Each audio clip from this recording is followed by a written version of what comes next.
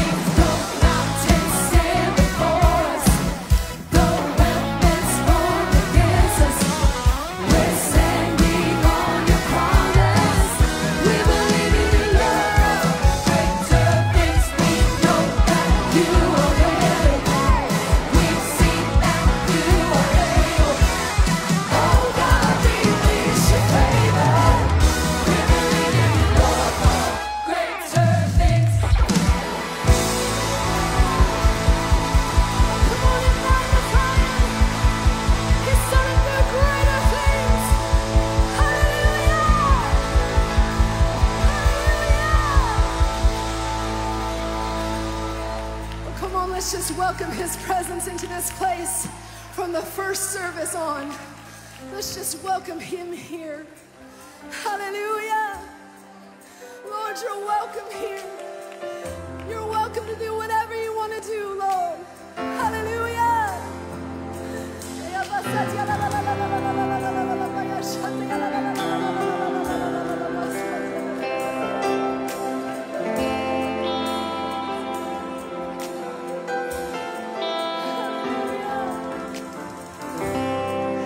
There's nothing worth more I could ever come close. Nothing can compare, nor our living hope. Your presence, Lord.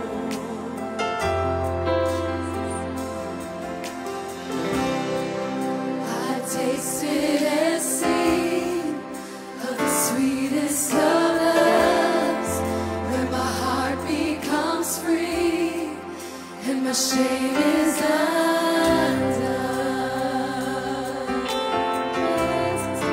Your presence, Lord. Holy Spirit, Holy Spirit, you are welcome.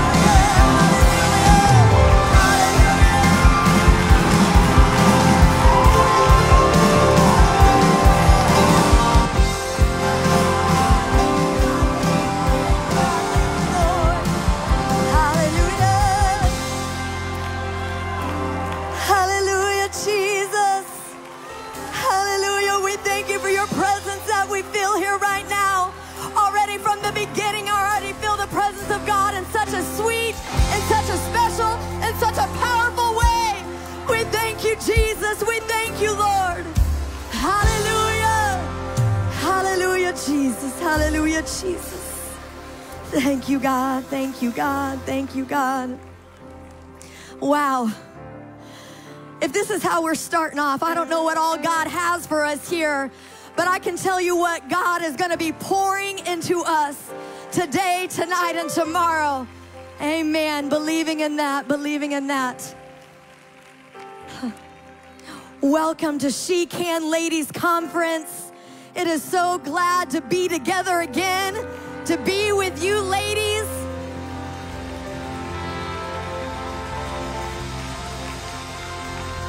Yes. And for the power of God that we already have and filling in this place. Because I believe she can. If you'll listen to me, she can praise. She can worship. She can dance. She can shout. She can have victory. And we're believing that here today because of God before us. God's already in the midst here. He's already at work here. Hallelujah, hallelujah. In Jesus' name, in Jesus' name. You may be seated.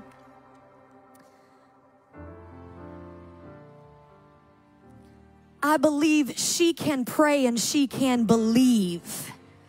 She can trust God in impossible situations. At this time, I'm going to have Shalani Fields, Sister Shalani Fields. She's going to come up and she's going to share a testimony, and then she's going to lead us into prayer. Because I believe God is going to be outpouring into us. But before God can pour into us, we need to empty ourselves out of the things that we brought in. And so Sister Shalani Fields, if you'll come up here, and I just believe she's gonna lead us, and she's got such a wonderful testimony. She's gonna speak to our hearts here. Sister Shalani Fields. Hallelujah. Let's give the Lord praise. Thank the Lord. It's an honor to be standing here before you, Sister Carter. Thank you. All the staff here, I say praise the Lord, and I love and appreciate each and every last one of you. God is great and greatly to be praised. Hallelujah. I give him the glory, the honor, and all the praise. In Jesus' name, Revelations 12:11 says, "And they overcame him by the blood of the Lamb and by the word of their testimony, and they loved not their lives unto death." Today, I want to share my testimony with you in believing and hoping that you will overcome in Jesus' name. Before I met God, I was someone who had no idea of who I was or who I was supposed to be. I had no real identity. I was a very lost individual with no direction. I was far from a believer. I did not grow up in church. I knew nothing about church lingo or culture or background. And all I knew, hallelujah, was what was going on around me, my environment, which was drugs and abuse and dysfunction all around me. And at a very young age, my mother decided to put me in basketball. And basketball was my life. It was my covering. It was that thing that kept me from the streets. It was that thing that kept me out of the gangs, or was supposed to. Oh, but because of my environment, even though I still played basketball, after all of the basketball games and after all of the practices, my home life and my home environment, it was quite the contrary of discipline and structure. My mom, hallelujah, was a single mother. She did the best that she could to take care of us. But she was a single mother raising 7 kids by herself. And I told you I was a basketball player and I was a star. I was inside the magazines and on television, and I played in the Rose Garden, and basketball was truly taking me places. People believed that I was going to be the one to make it.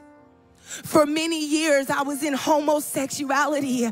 I was in a relationship, and I thought I was going to marry this woman. I even wore an engagement ring on my finger. Sometimes I would dress feminine, and sometimes I would dress masculine. And there were days where we would have such an abusive relationship, and it was so toxic that we would stay up trying to pop pills and cut ourselves to commit suicide. It was an abusive relationship. There was one time that we got to fighting and got to arguing, that she took a heel and she threw it at my face, and blood began to gush down my face. This was in high school, from my junior year all the way to my senior year. And now it was time to go to college. I had offers, but because she did not, I decided to stay. And I decided to go to a community college in our city. And not long after that, after I gave up my dreams, after I gave up everything for this relationship, I found out that she was soon cheating on me multiple times. And it got to the point to where it totally tarnished the relationship. And this breakup left me at the lowest point of my life. I stopped eating. Fear overtook me because I felt like I had no identity apart from her. And the drugs that I was selling, I started to use. Addiction started to take over my life. And how everything began to unfold for me. There was one night I was out with a friend, and we were partying all night, and there was a drug that he had given me, and I was already intoxicated off of alcohol. And I'm telling you, I took this drug, and I remembered nothing after I took the drug. And that morning we woke up. It was about 7 in the morning, and his car, it had no top, it had no hood.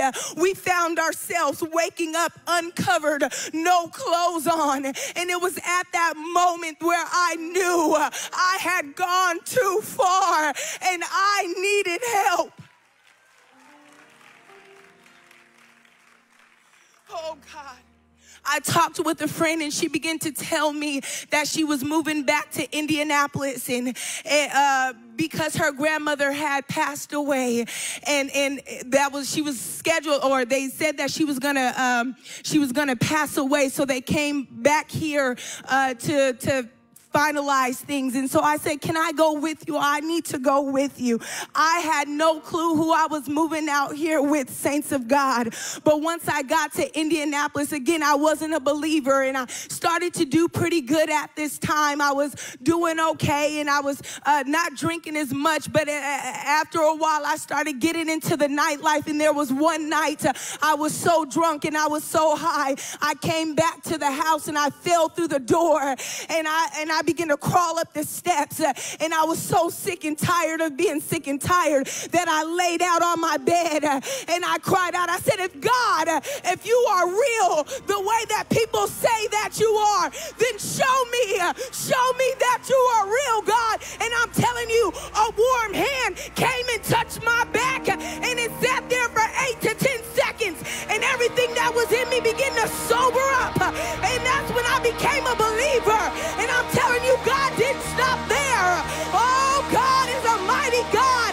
I stand here today because the power of God. I stand here today, married for almost 13 years to an amazing husband, 4 children, free, saved, delivered, and set free by the power of the Holy Ghost.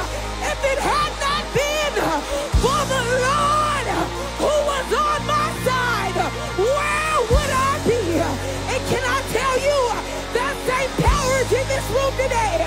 That same deliverance is in this room today. If you are here and you need a touch from the Lord, if you got addiction, if you're battling fear, anxiety, I want you to raise your hand right now. Come on. God's getting ready to deliver in this place.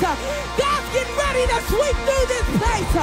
The power of God is here. The anointing is destroying the yokes right now. Come on, sisters. Look beside you, if there's somebody with their hands up, go and pray for them right now. Come on, link up, pray for your sister right now.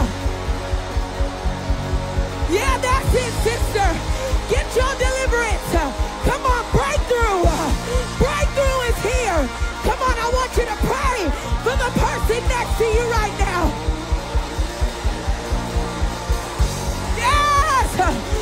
She came here hungry. She came here thirsty. God is filling her up right now. Come on, all around this room, find somebody to pray with right now. Come on, sisters, I know it's the first day, but God is not here to play. God is here to set somebody free. God is here to move. Come on, in the name of Jesus.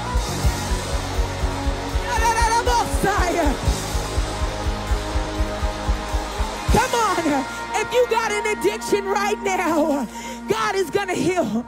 God is going to deliver. Come on, I feel it.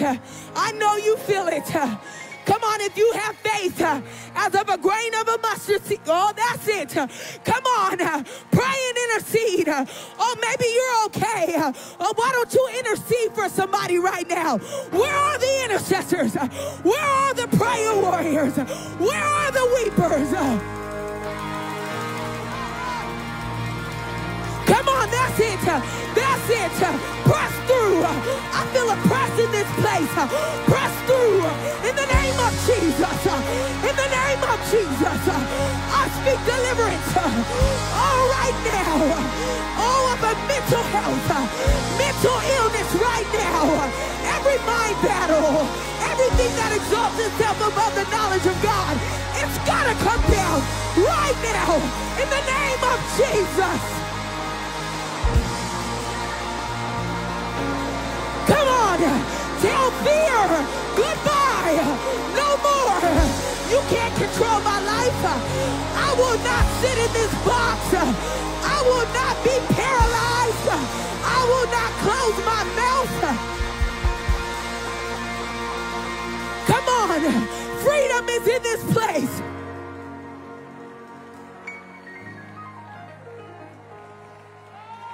Shayarabosaya.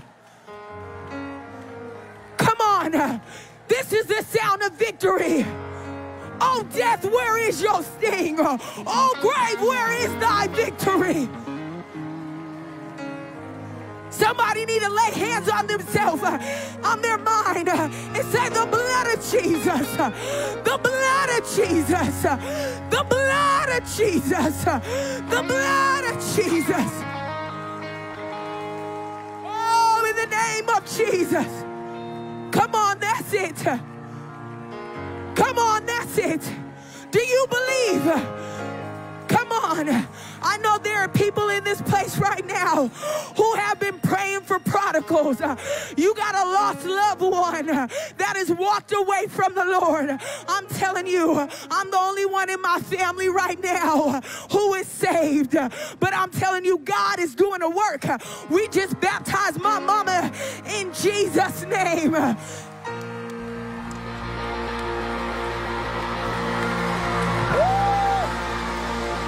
He's able. He's able. Do you believe that? Our God is able. Come on. Press in. Pray for that family member. Pray for that son. Pray for that daughter. Pray for that cousin. Pray for that nephew. Come on.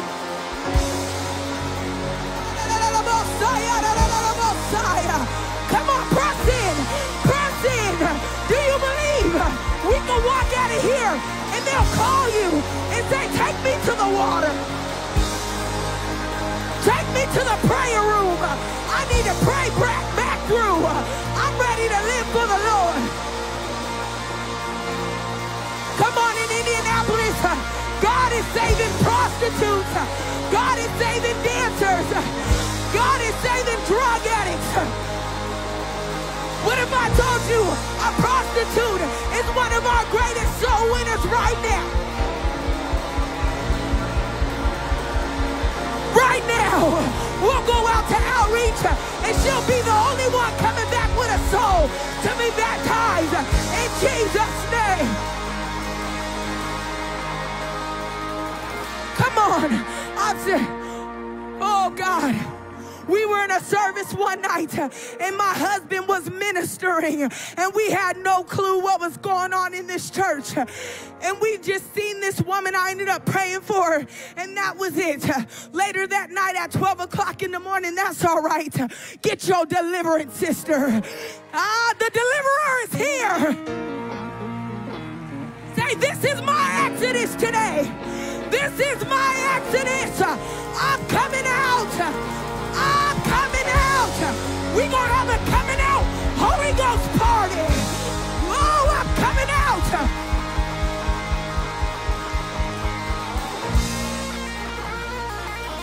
She said I wasn't going to come to the service, but the kids wanted to come to children's church. And a long story short, she said I was getting ready to commit suicide tonight. I had the plans in place, but I heard the word of God. And I'm telling you, she's alive and well today. Just one touch. Anybody here like the woman with the issue of blood? She pressed and she groped her way. And she just said, if I could just touch the hem of his garment, I know I'll be made whole. Anybody like blind Bartimaeus? Anybody hungry for deliverance? Anybody thirsty for deliverance? It's here today.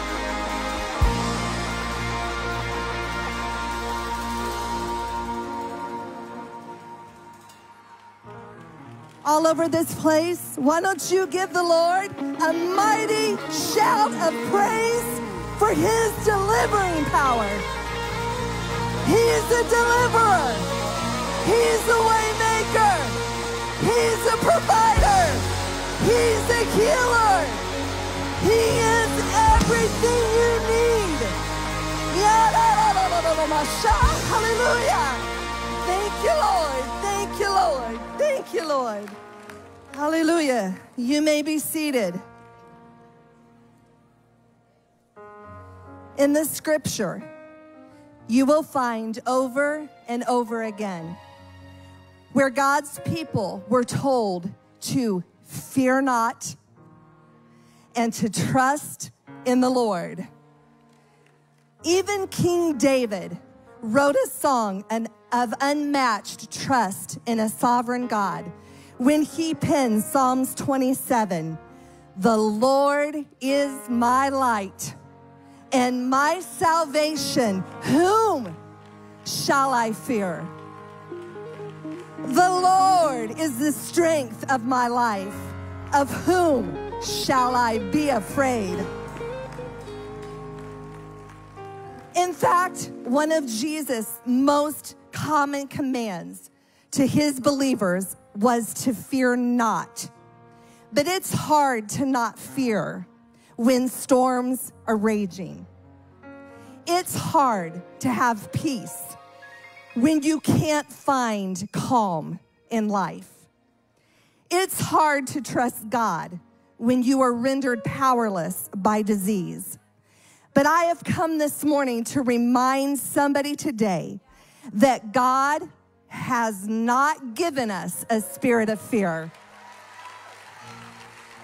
but of power and of love and a sound mind. He's that kind of God. Hallelujah. Thank you, Lord. The tsunami storm of my life came suddenly and unexpectedly in May of 2020. While many details still remain a blur to me, there are certain words that still echo in my mind. You have breast cancer, triple negative, grade 3, stage 2, unpredictable, aggressive. The doctor told my husband and I, aggressive cancer requires aggressive chemo, and you will lose your hair. Words cannot adequately describe exactly how overwhelmed we were by that news. Just weeks after receiving the diagnosis, I had a port placed and began aggressive chemotherapy. Doses 1 through 4 went as well as chemo can go, but dose 5 put me in the hospital very near to the point of death. After 16 rounds of chemo, I finally finished intravenous chemo on November the 24th of 2020. Bald, no eyebrows, no eyelashes, 30 pounds swollen from steroids, and physically and emotionally weak. In January of 2021, I had my first lumpectomy, and then a second one in February so that they could get clean margins. Radiation was next on the list, and I took 30 rounds ending in May. As soon as radiation was over, they put me on oral chemo for 6 months as they referred to cleanup measures. Finally, on October the 1st, 2021, our oldest son, Gentry's birthday, my oncologist declared me in remission, or as I like to say, cancer-free.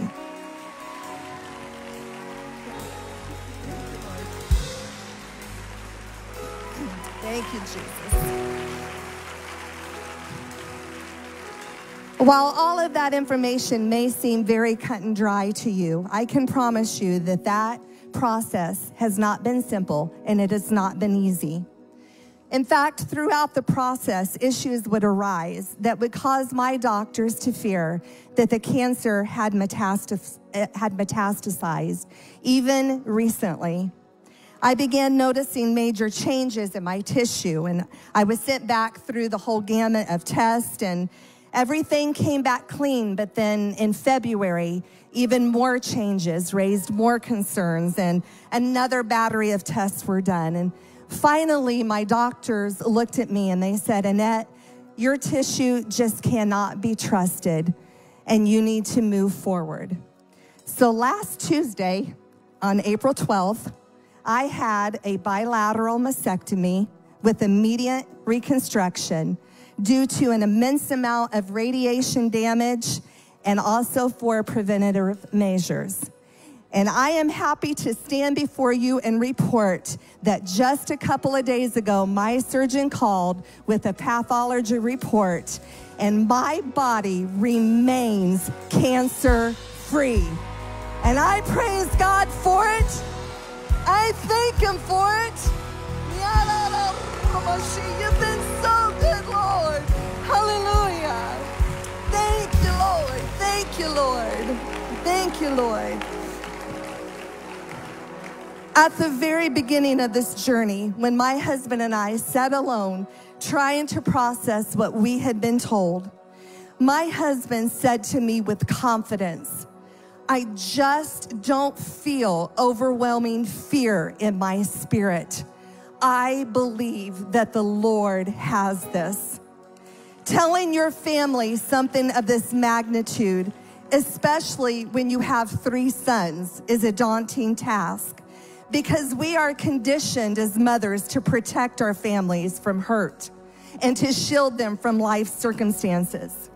But one by one, we talked to each of our boys and our 3 beautiful daughter-in-laws that the Lord has blessed us with. Our first call was to Gentry and Destiny, who were at the time holding a revival in Dallas, Texas. After the initial shock wore off, Gentry said, Mom, I am so sorry that you are having to face this, but I just don't feel any fear about this. God's got it. A conversation was then held with Dylan and with Kayla. And once the news had time to sink in, Dylan simply looked up from the sofa and said, there is nothing to fear, says the Lord. We then called Spencer and Caitlin, And his response was no surprise. I'm so sorry, Mom, but I don't feel any fear about this. And I knew of a surety that God was speaking through my family directly to me, that I had nothing to fear. It's hard to not fear when storms are raging.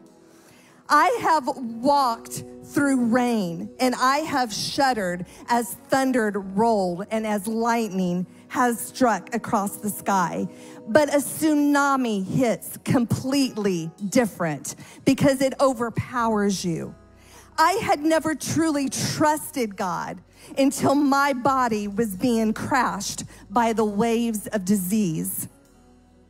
Being raised in the church, I had been in his presence in powerful ways, but those times pale in comparison to his presence in the darkness of my storm.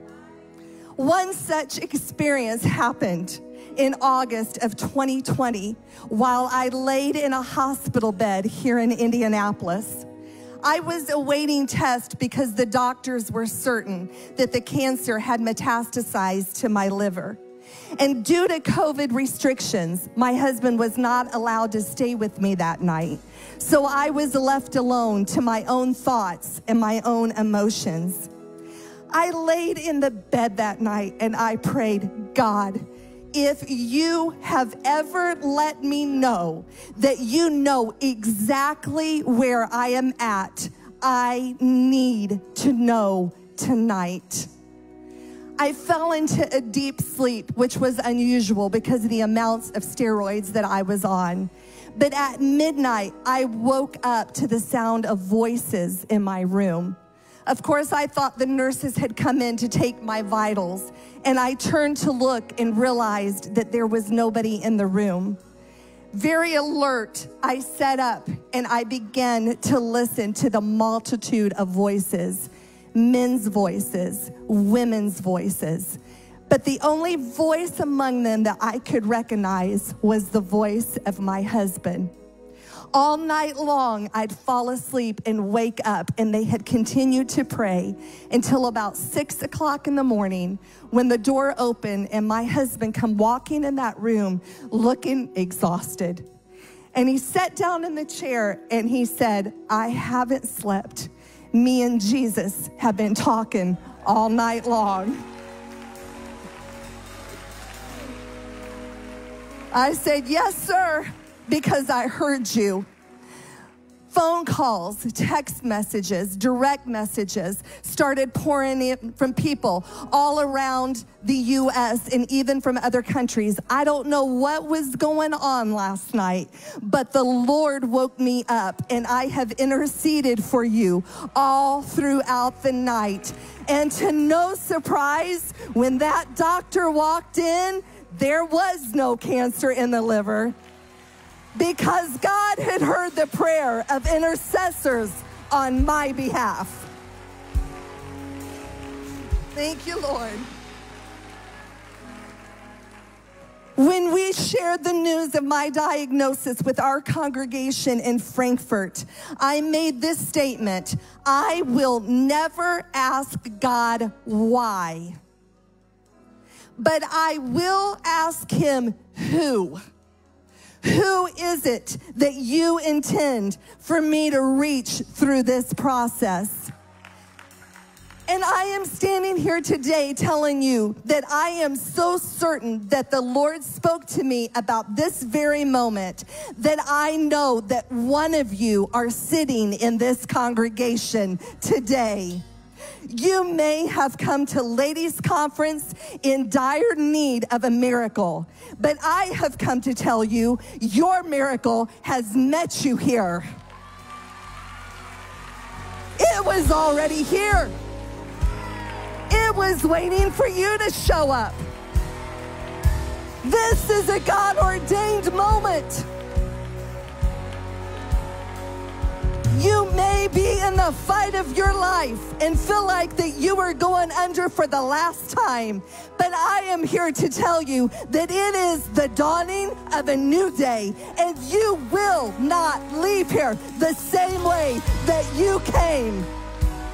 God is going to do the miraculous in your life. You may have already gotten the diagnosis and the doctors are telling you that it does not look good.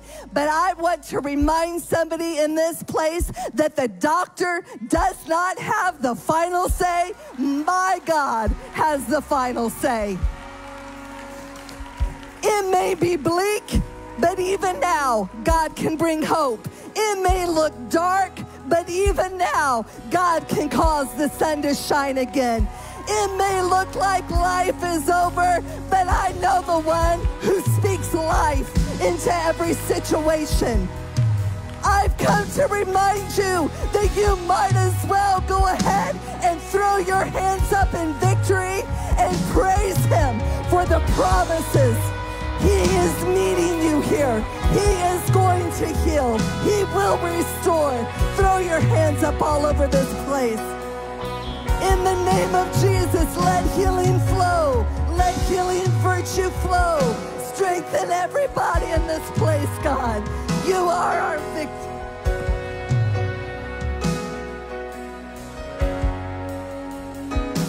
I speak victory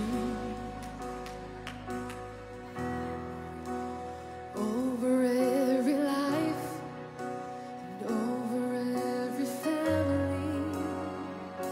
I speak victory over every situation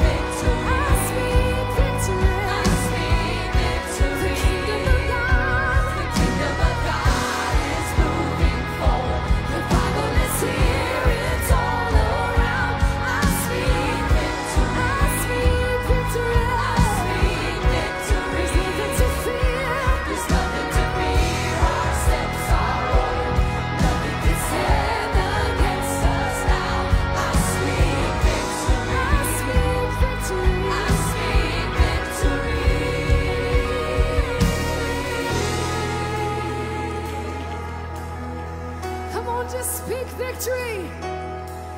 Somebody just call on the name of Jesus. Come on, there's healing in that name. There's deliverance in that name. There is freedom in that name. And there is victory in that name. Victory in the name of Jesus. Victory in the name of Jesus. Victory in the name of Jesus. Victory in the name. Victory in the name of Jesus. Victory in the name of Jesus. Victory in the name of Jesus. Victory in the name. Victory in the name of Jesus. Victory in the name. There's healing in that name. Victory in the name of Jesus. Victory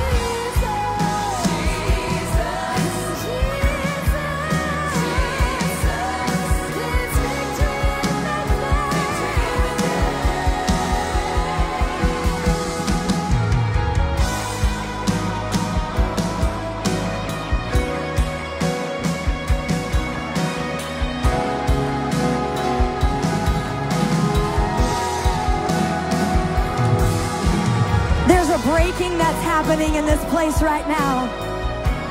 There has been such an increase of faith that has been built up all across here. Right where you're at, if you'll lift your hands unto Jesus, we've got people here who are praying here at the front, and say, God, it is in your hands. As Sister Jordan was saying, God, my miracle is here. My miracle is here right now. Your miracle is here. Somebody just call out the name of Jesus. Somebody just say, Jesus. In the name of Jesus. We believe there is victory. We have victory, Lord, in your name, Jesus. Every stronghold will be broken. Hallelujah, Jesus. We thank you, Lord. We thank you, Jesus. Lord, we praise you, Lord. One more time. Let's just sing that one more time as we lift our hands all across here. Hallelujah.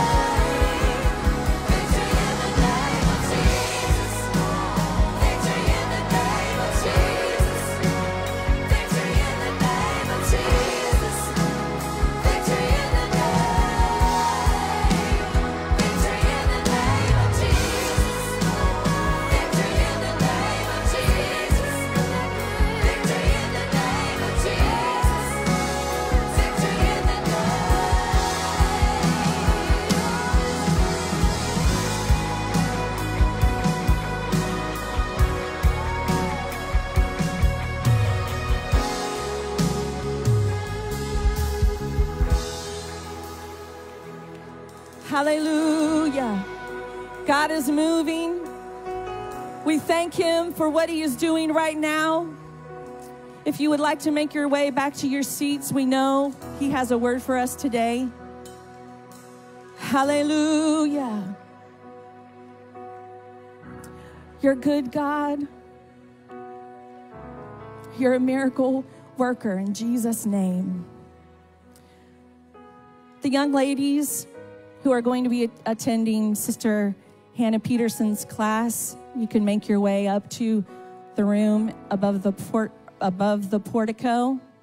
My right, your left. It's for all single ladies ages 16 to 25-ish. You can make your way up there right now. I know she's got a word for you.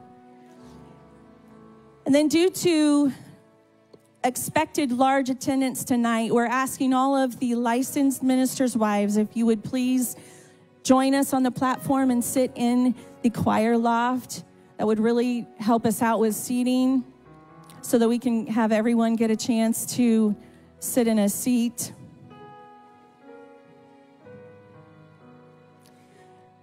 The lady you are about to hear from is no stranger to Indiana. In fact, she received the Holy Ghost right here in Indianapolis at the Bible Church when she was 9 years old. Yep, she's a Hoosier. I had the pleasure of hearing her first back in 1994 when she came to the Bible Church to do a ladies' retreat there. Young, 22, minister's wife, didn't have a clue what I was doing. But she made a huge impression on me that year. She connects with audience like none other person. She can have you crying tears of laughter and weeping with conviction the next minute. No one connects with an audience quite like she does. And I know you're going to be blessed to hear her ministry today. Let's give her a hand, Sister Donna Linville.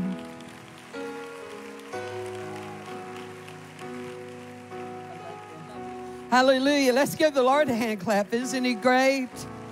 Hallelujah. He's so wonderful. Wow. Oh my goodness. I feel like I'm just the cherry on top of the cake. This was tremendous. And this was tremendous. All the testimonies, the music was tremendous. And it's just tremendous, tremendous, all of tremendous. Sister Carter, thank you for the honor to be with you in this wonderful committee and to be with my dear friend Shara McKee. And oh my goodness, I just feel like I'm in the middle of a party. I'm all for parties, popcorn, M&Ms, and Diet Coke. The Diet Coke sort of balances out the M&Ms. You know what I'm saying? Now, that's my psychology. I wrote that book.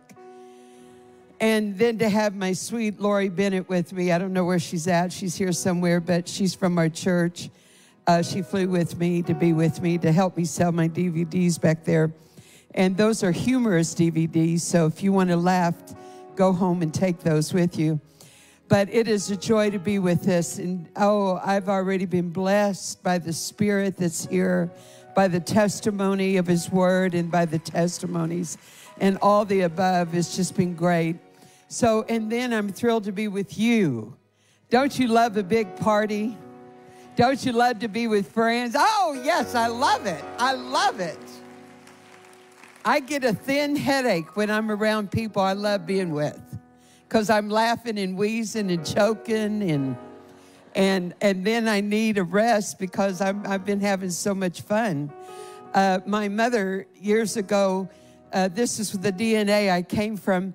She loved chocolate, and we were eating at the dining room table, and she had been given a box of chocolates. She was eating it and choked on it and she was just grabbing her throat where it lodged, and my sister grabbed her and started beating her back, and the piece of chocolate went across the room and hit the wall. And then there on the ground, she fell. I mean, she couldn't breathe. I mean... And so my sister was a nurse, so she was able to do it. And so, and then when that finally came out, she just started she started wheezing and laughing and hollering. And my dad looked at it, and we all started laughing. I don't know why, we were all laughing. And then Mother said, I could just see it in the newspaper, death by chocolate. And so, and we were all laughing. My dad said, is there something wrong with this family? I mean... So I just want to share just a few. A merry heart doeth good like medicine. We've cried. We may do it again. But I want just a merry heart doeth good like medicine. I was thinking, Sister Jordan, as you were going through all of that, my heart was blessed at what God's done for you and how great God is and how great God is, how great God is. And so I was just thinking of the magnificent in your testimony. I'm sorry I didn't get your name, but I can't hear anyway, so, but that was wonderful. But I was thinking of that hospital moment. And when I was 31, I had cancer, and I had to have surgeries, a bunch of surgeries. That's why I never could have children. But I was in that the night before my surgery that I was having in the morning was the night I knew that I couldn't have children. And I was crying because I knew all of that was going to happen. And I was in a semi-private room. And the woman beside me had oxygen, and she was real bad. And so I was laying there, and a woman came in, a nurse, and she said, "You're my last patient of my career, and I'm going to give you a blood transfusion." And so I said, "Well, okay." And in this hospital, they knew me because we pastored that little town. And so I put my arm out, and that nurse had a little trimmer in her hand. I was her last patient. That was the last night. And so I don't know if you've ever had a transfusion, but it's like a garden hose needle. That needle is bigger than life. And so she was going into my arm and going to I-44, I-95, I-85, and she could not get anywhere in there, you know. And then I had a little chubby on top of all my veins. So she was just trying to go every which way. And I was going, you know, and she's pulling out, trying another interstate. And so finally, I wanted to say something, you know, like, And the lady beside me, she said, "You're making me nervous. Get somebody in here that knows how to do it. Get somebody in here now." She said a few choice words I will not say here this morning. And so she went away, and the nurse come in and immediately found the interstate that's supposed to have. And so then she left, and I looked at that woman, and I said, "Thank you. Thank you." I wanted to say all those things, but a few of the words you said, I couldn't say those. But I wanted to so bad, but I was trying to keep a right spirit and everything. And humor, the spirit of humor hit us. We started choking and laughing and wheezing. She reached up and turned her oxygen higher, and she was just, we were hollering and laughing and just having a time. My arm is out, you know, this pump going into my arm, and she can't breathe, and we're just, and then all of a sudden that lifted, and she turned it down and fell asleep, and then it dawned on me, God's got it all together. You see, God just came in. He did a little infusion with me with humor that made me choke and laugh and wheeze. And it's amazing how God comforts us at the strangest places. And you heard voices all night long. And so the Lord helped me reminisce the night that I was choking and wheezing with all that blood, and all her can't breathe. And so it was a great night that God had it all together. I wanted to share a funny story. Some may have heard this. This is new, and those that may not know me, it really does happen. I wish I could tell you that all my incidences were embellished. I wish I could tell you that, but that's not true. I mean, they really do happen the way they do happen. But I was flying from Atlanta to Memphis, and the man in front of me had a bald head. That's important that you know that.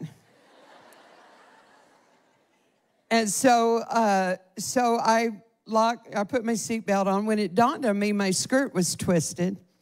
And so we were starting up that runway and starting to go up when I thought, well, I'm just going to unbuckle and grab a seat and just stand up real quick and let my skirt drop and sit down. So we're starting down that runway and just starting up. I forgot about all that force, you know. And so I stand up, and when I did, I grabbed his seat, and when I grabbed his seat, it wasn't locked. And I grabbed it, and I pulled him all the way back, and I just slammed my lips right on his head, right here. And I gave him a big kiss right on his head. And he went, whoa, whoa. And I fell back, just. I let loose of the chair and just fell back on my seat and fell over the lady beside me. And then I went, ow, ow, ow, ow. I didn't realize some bald people are a little fuzzy or something. I was, ow. And I was just going, oh, oh. And I finally, the lady beside me, she was beating her leg and hollering. Everybody around was hollering. And so finally, when she quit laughing, she said, oh, that's the funniest thing I've ever seen in my life. I said, honey, if you only knew my life. Well, the whole little, this is a short flight. I was just like, oh, oh, oh, it's like nasty. I don't know. Just I could just feel that, you know. So we landed, and so I thought, oh. So we get up, he gets in front because he reaches up to he carries it just a little bit further. He reaches up and gets his suitcase above his head, and he looked back at me. He went, bye. And I went, bye. Everybody started laughing. I got off the plane. I called Gary, my husband, and I said, honey, you're not going to believe it, but I kissed a man on his head, a bald-headed man. He said, I believe anything you would tell me. Anything. I was flying into Dallas. There was about 4 of us. We went to a conference together. And so I had fallen asleep as we were going around Dallas while we were in pattern to go land. I just fell asleep right then. And somehow or another, the pilot landed hard. And in my sleep, I just went, like that. Well, when I went like that, I went, we're crashing. Everybody put their head down. We're crashing. In Jesus' name. In Jesus' name now. Put your heads. Well, we were just running down the tarmac, going to the gate. And I looked around and I went, and my friends beside me went, Donna, what?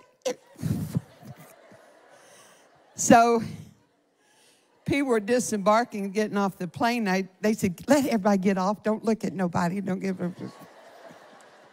So my demeanor, I was trying to explain to her, but while I was asleep, they were passing me by and patting me. And what it was, I was asleep. And my friend said, they don't know you. Don't say nothing. Just put your head down there. Nobody wants to go with me. Only Lori does in our church. She'll travel with me. Today I want to talk to you about come home. Come home. I don't know about you, but I've been lost a lot driving.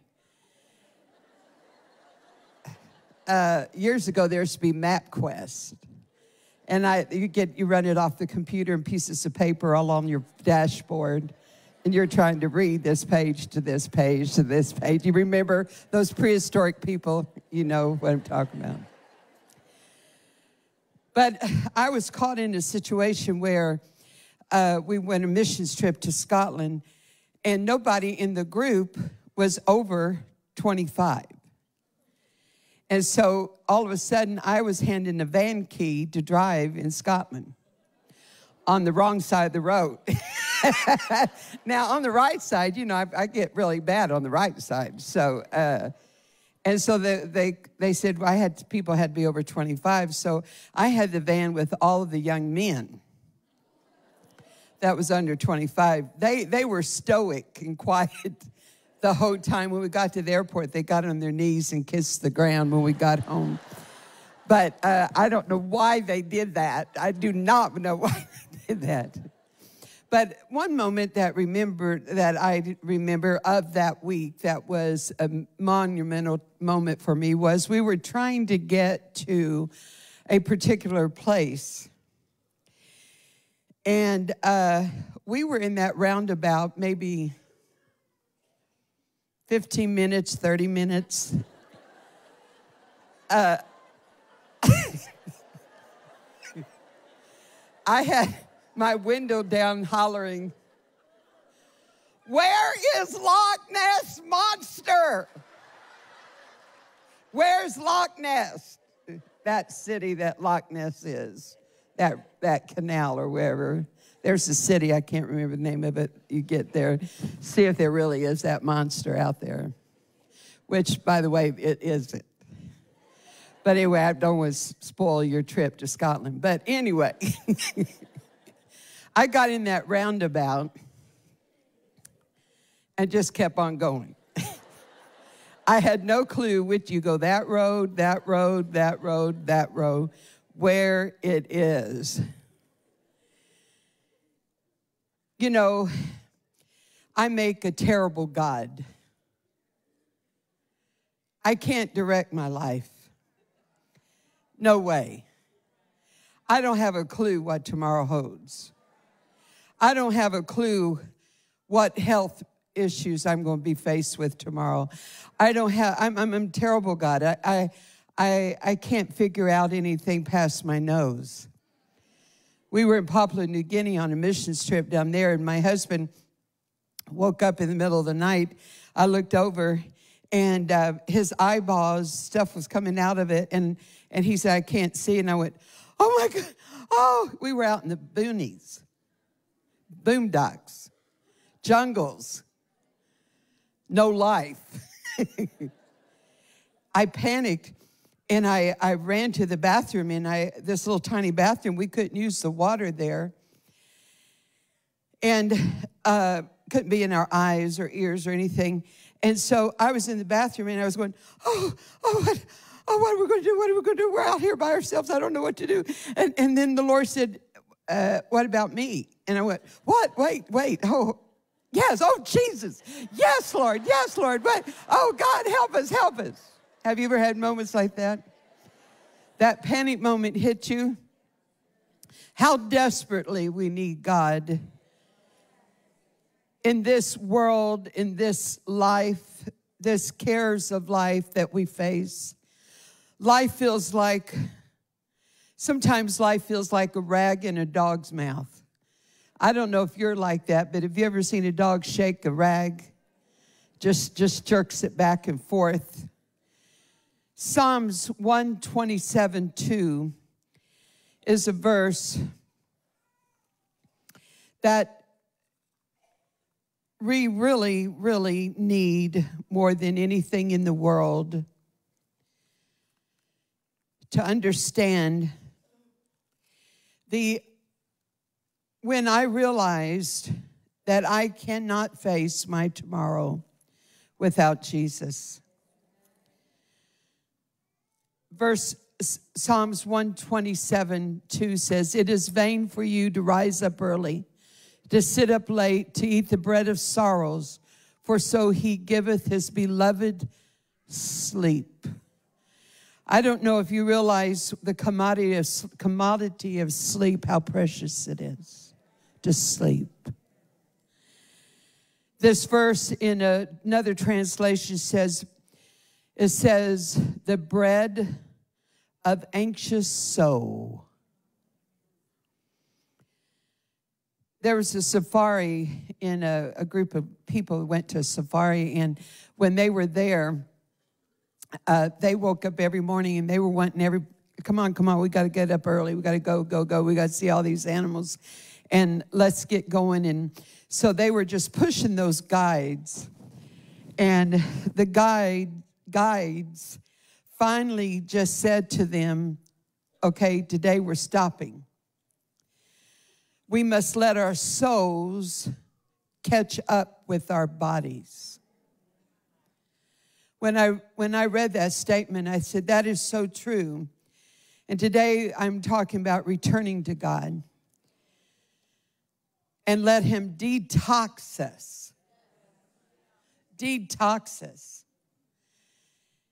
And only that requires, that we go through and how we handle things and how we are subject to all of our world that we're in. I don't know about you, but I'm coming off of the reference of my own spirit.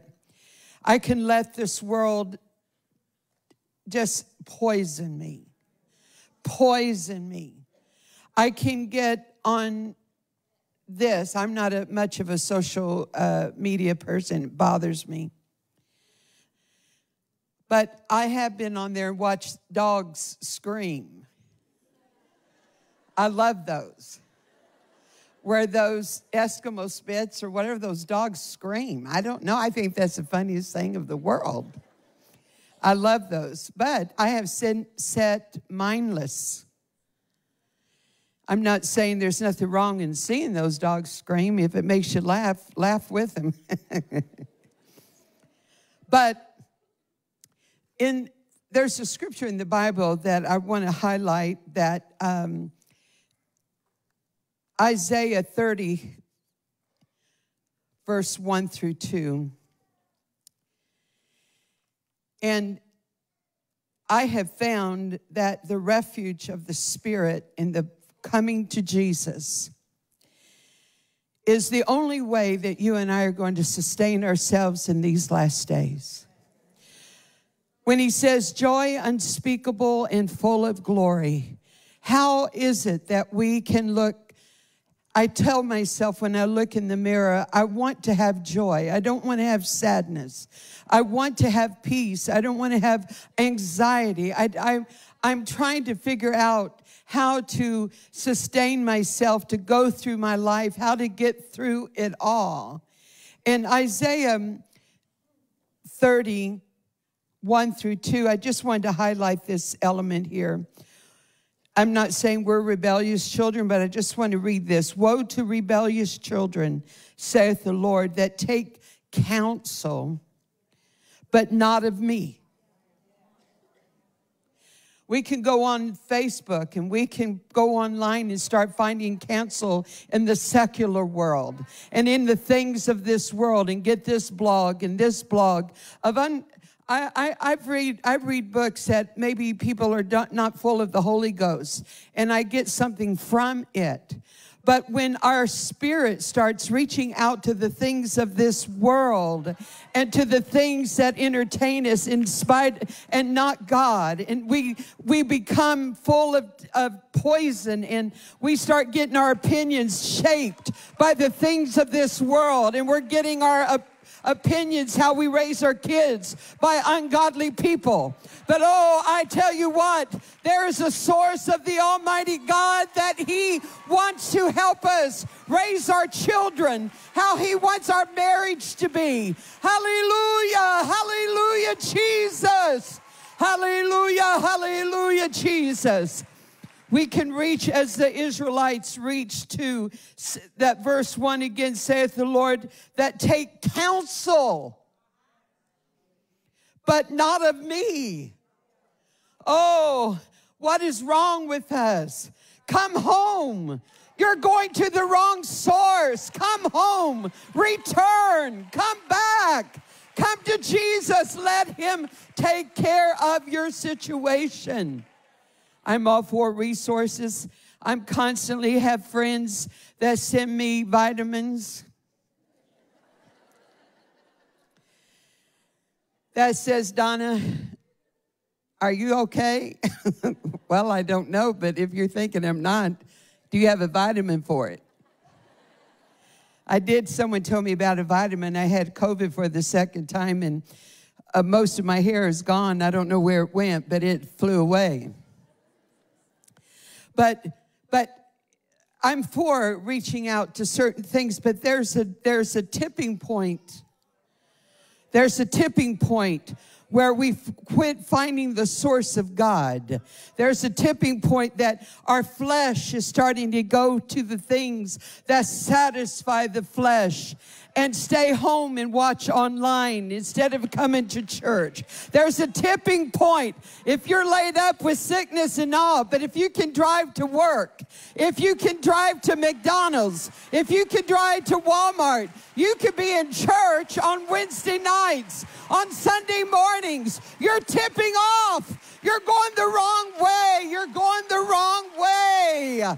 Hallelujah. Come home. Come home. Come home. Hallelujah. Hallelujah. As that verse says, and take counsel, but not of me, and that cover with a covering, but not of my spirit, that they may add sin to sin. Oh, what do we cover our emotions with?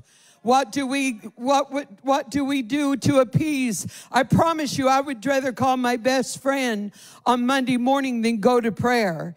Because if you've ever called your best friend before you pray, it satisfies a certain level of emotion that you get off. You can cry to them. You can tell them your woes and your problem. And you sort of deflate the need for God. But I want to go to God before I come to my friend. I want to go to God before I go on my social media. I want to go to God before I satisfy a covering over my emotion. Hallelujah. When I worked, believe it or not, I was an EMT. I know it's a shock. Because I would cry and pray over everybody that came in there, and they told me the first, second week, stop. Stop crying over everybody. But those EMTs are not the EMTs today. But in that era, I was there, and we had a man that came in, and he had a high fever, very sick, and but there was no outside sign of anything wrong with him, and the doctor was perplexed and trying to figure out what is wrong with him. And finally, he just said, well, I did cut myself, but it's healed. It's healed. And so the doctor said, let me look at it.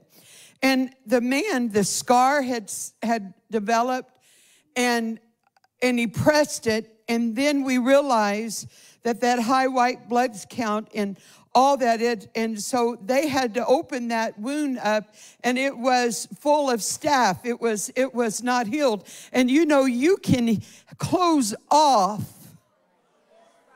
You can close off, but it is still full of staph. It is still full of unforgiveness. It's still full of bitterness. It's still full of of anger, of jealousy, of envy. And everybody thinks it's healed. But oh no, you're living with a disease. You need to be healed of jealousy, envy, strife.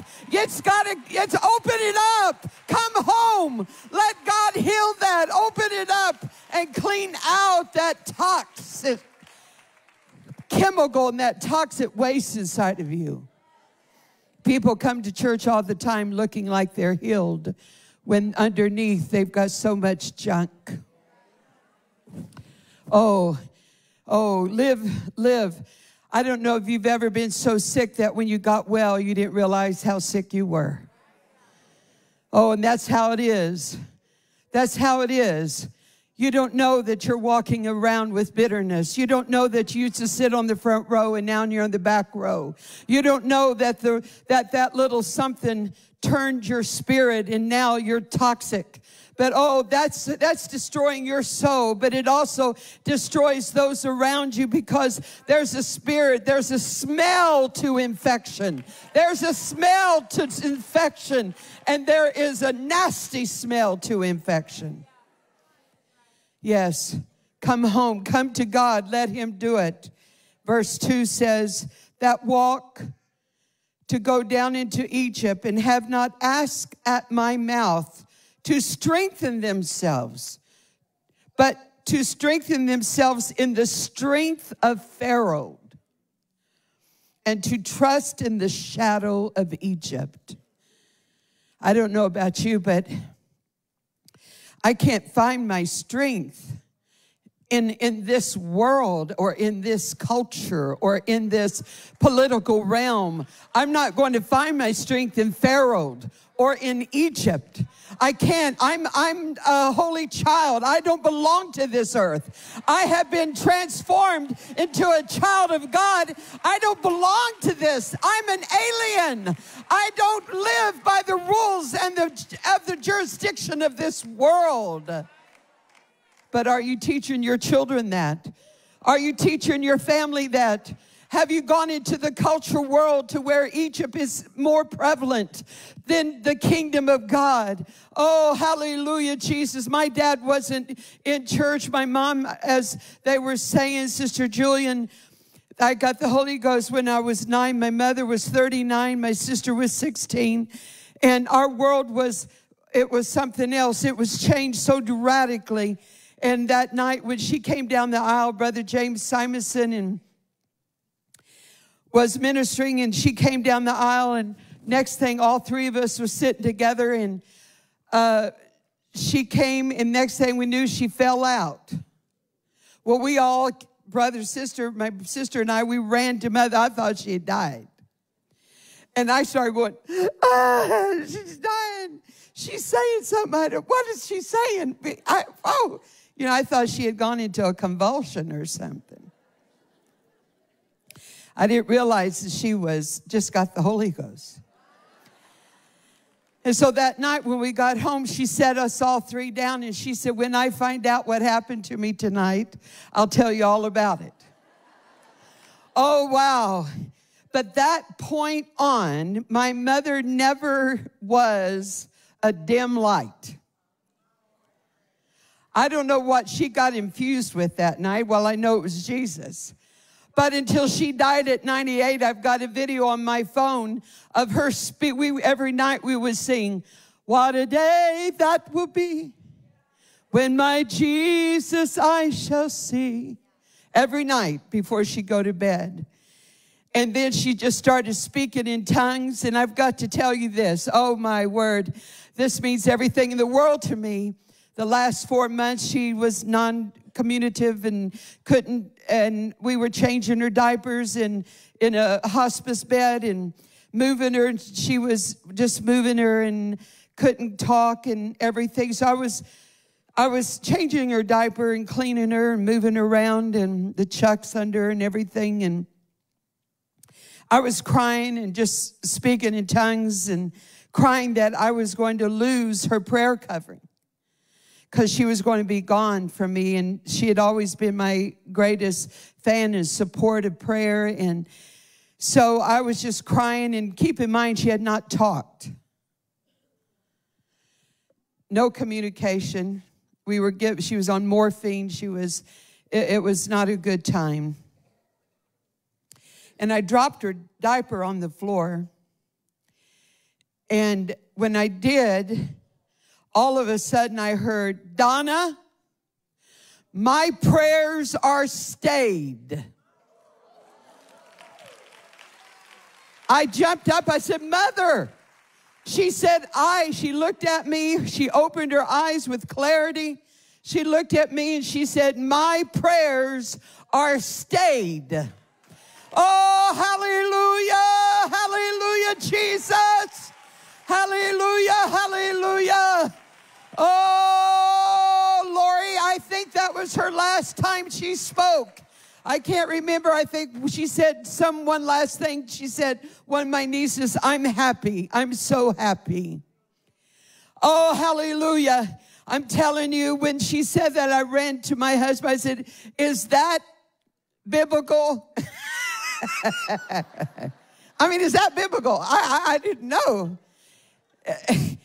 He said, babe, they collect in the Bible. He went through all this scripture about this and going forward and this. And I went, oh, Jesus, I don't know about you, but the minute she got the Holy Ghost, even though my dad was drinking, cussing, smoking at the living room couch, but I tell you, she got plugged in. And if you're dim and if you're weak and you don't have a love and a devotion for God, these children are going to be swept out with the culture of this world. Egypt and Pharaoh will be their God. But I don't want if I had a child, I don't want them to serve the Pharaoh of this world. I don't want them to serve the Egypt of this world. Hallelujah, Jesus. Hallelujah, hallelujah, Jesus. Hallelujah. Oh, you and I need to come back to where we were. Where we were.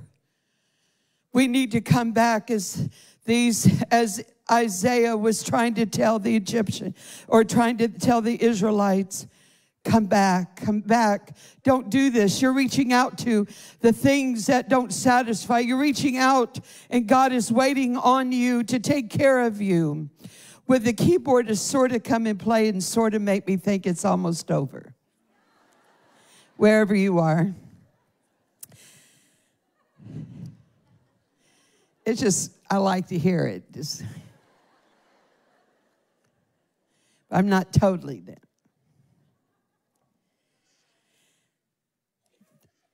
Oh, I have reached out to things to satisfy me. Popcorn. I have run through an airport. Wasn't there used to be popcorn in an Indianapolis airport? Where are those? I am heartbroken. I told Lori, I said, they sell these specialty popcorns in this airport. They were not there. I am a connoisseur of popcorn. I grew up eating every Saturday night a big bowl. Mother would make a big bowl of popcorn. And I have ran through an airport to go somewhere that I'm speaking at, and I'm barely making it to the flight. And is that popcorn? Where's that popcorn? Where is it? Okay, I wonder if I could run faster. That's how pathetic I am. But one thing I will, and I want to share this in our final moments with you. Psalms 84, verse 6. I have to constantly remind myself of this scripture. Constantly. The Bible says this, who blesses the man whose strength is in thee. Verse 5, please. Blessed is a man whose strength is in thee, in whose heart are the ways of them, who passing through the valley of Baca make it a well. The rain also filleth the pools. This Baca is a valley of tears, of weeping. I'm sure you've heard this many times.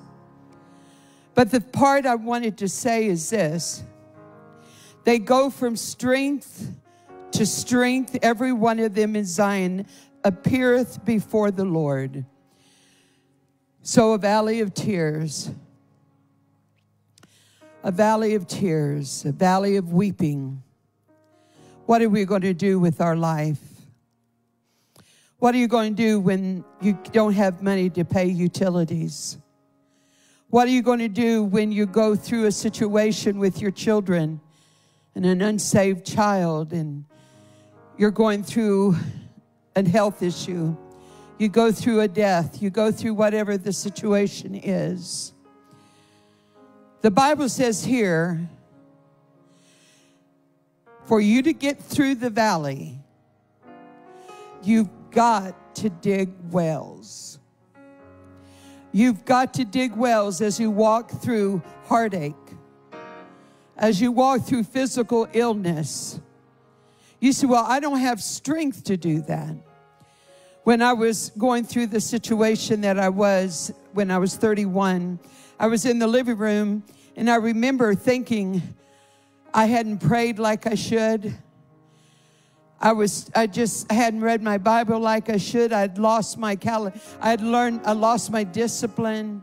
I was sick. I was hurting. I just felt like I'd failed God. I remember that distinct moment, and I said, God, I don't have strength to do anything. And the Lord spoke to me and said, do you have enough strength to lift up your eyes? That's all I want from you. To lift up your eyes, which cometh your help. Your help cometh from the Lord. God is not a taskmaster. God is not someone that says, if you don't pray 2 hours, you're not a part of me. He's not that type of God. If you think God is someone that's judging you and standing over you and wanting to beat your brains out because you're not this and not that, God, come home. Come home. You don't understand the type of God we're serving. He's a good God. He's a kind God. And oh, just lift up your eyes, which cometh your help. Your help cometh from the Lord. Hallelujah, hallelujah. The key to you and I is that we have to build a well. So that's just what I did. Why would you say lift up your eyes? Well, what Jesus was just saying was just acknowledge me. Just say, Jesus, I need you. I need you, Jesus. Help me. Help me. Help me, Jesus.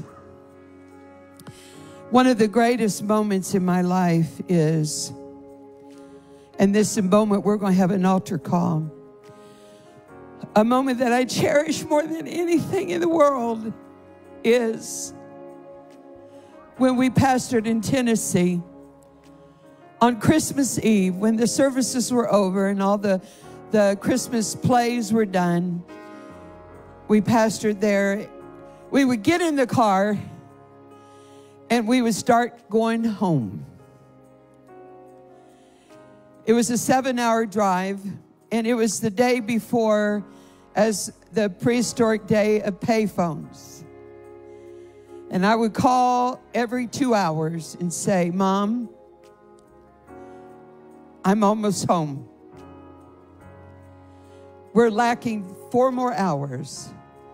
And I remember I would always call 1 hour before we would arrive in Tupelo, Mississippi.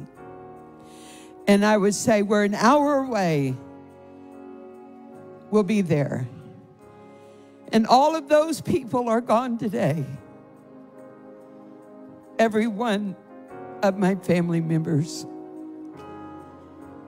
But when I would drive up, my mother was so, I don't know where I got this drama queen.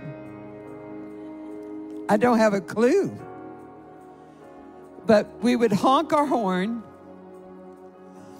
And when we honked our horn, that front door would slam open. My baby! We were in Walmart one time. Mom was like 90. And I heard someone saying, baby! I was on the other aisle. Baby! I came around that aisle. And there was another customer looking at something. And I said, what do you want, Mom? And she said, that other lady says, she's a big baby. I said, I am a big baby. I sure am. She would scream, and then here comes everybody. Gigi the dog, my dad, my sister. Everybody would come out of that door welcoming me. Tonight, if you've been going through your life, your marriage situation, and all you've done is locked your jaw and become bitter, you've become meaner or more grouchy, or you've taken it upon yourself to carry the weight of your world, I'm telling you today, there is a well that we can dig that God is saying, I want you to get through this valley. I'm going to help you get through the valley. But the source is not Egypt. The source is not Pharaoh. The source is not another covering. But you've got to dig through the well. If you don't, you'll die in the valley. But I don't want to die in the valley, because on the other side of the valley is the mountaintop. We're coming up. We're coming out. We're going to make it. It's going to be a better day. God's going to help us. He's going to help us get out of that. Hallelujah. Hallelujah. Let's all stand. Hallelujah, Jesus. Have you been digging a well, or have you been reaching out to this world? If you feel no joy, if all you feel is sadness, there is joy unspeakable. There is power in the Spirit. The only way that you and I are going to supersede all of our life, we have to have divine power. Divine power of the Holy Ghost. It has to be divine. There is no substance. There is no vitamin I take him. There is no nothing that can overpower your situation but God Almighty. Only God Himself can overcome and override all of your life. Only that can happen. You need a divine touch from God. A divine touch to help your mind, to help your soul, to help every part of your body. Hallelujah. These altars are open this morning.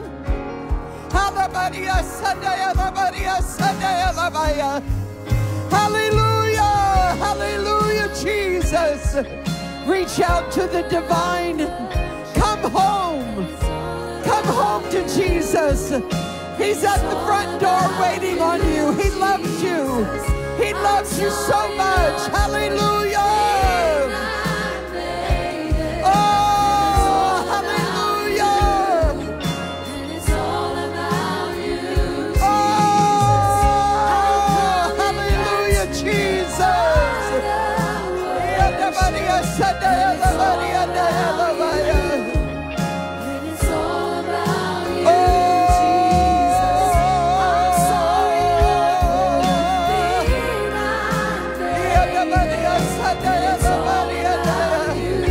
That's right. Just reach out.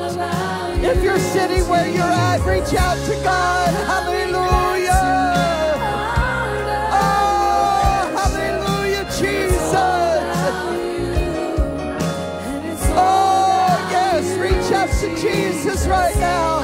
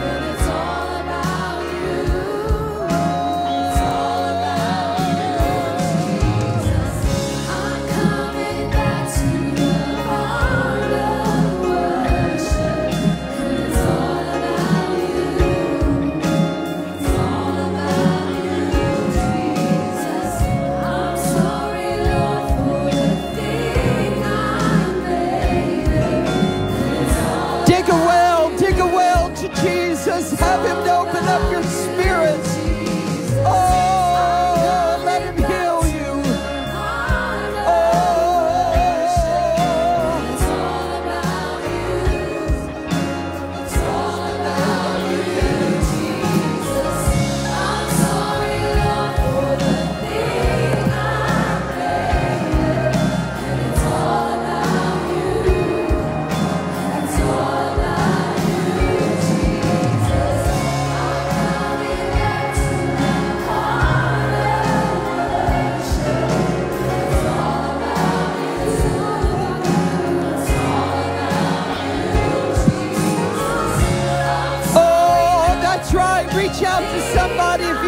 beside you. Hallelujah.